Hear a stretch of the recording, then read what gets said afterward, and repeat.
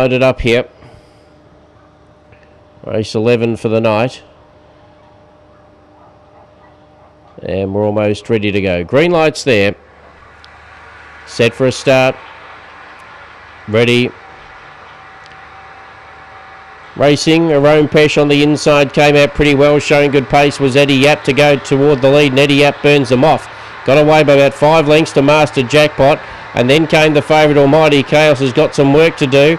Then Stompin' and Disco Diamond round the corner. The reserve Eddie Yap at any old odds is about 4 lengths in front of Master Jackpot, and Eddie Yap leads all the way. Master Jackpot second, third goes Stompin', fourth No Jockey Needed. Then Almighty Chaos from Disco Diamond. Well back Arone Pesh toward the tail was Miss Tron, and a good run here by the reserve, 22.19.